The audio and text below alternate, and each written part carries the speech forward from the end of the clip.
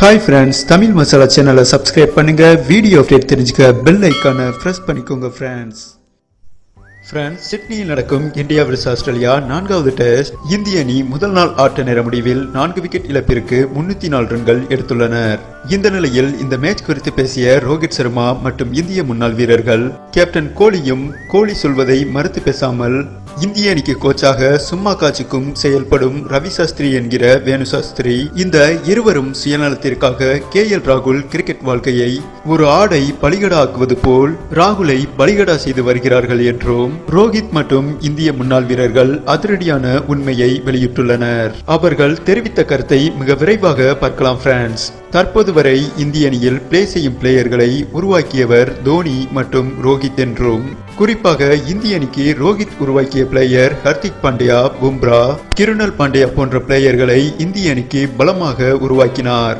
அதேபோல் ராகுல் மற்றும் சகாலை தவிர தற்போது இந்திய அணியில் பிளே செய்யும் வீரர்களை உருவாக்கியவர் தோனி.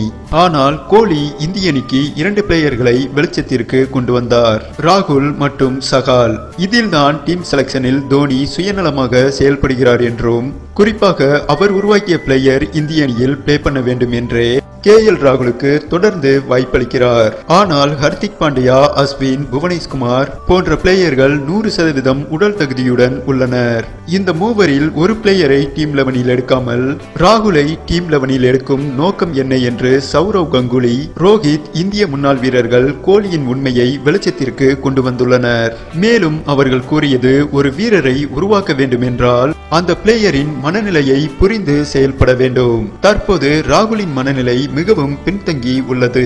இதை நன்கு புரியாமல் கேப்டன் கோலி அவருக்கு தொடர்ந்து வாய்ப்பு கொடுத்து கோலியின் சுயநலத்திற்காக ராகுல் கிரிக்கெட் லைஃபை மர்கையா செய்கிறார் என்றும் ராகுலின் தற்போது சூழலை புரிந்து சிறிது காலம் ஓய்வு கொடுப்பதே ஒரு சிறந்த கேப்டன் ஆகும் என்றும் ரோஹித் உள்பட இந்திய முன்னாள் வீரர்கள் கோலிக்கு பதிலடி கொடுத்துள்ளனர். சரி ஃப்ரெண்ட்ஸ், தோனி மற்றும் ரோஹித் உருவாக்கிய பிளேயர்களை நீக்கிவிட்டு கேப்டன் கோலி இந்திய அணியில் புதிய பிளேயர்களை தேர்வு செய்ய நினைக்கிறாரா?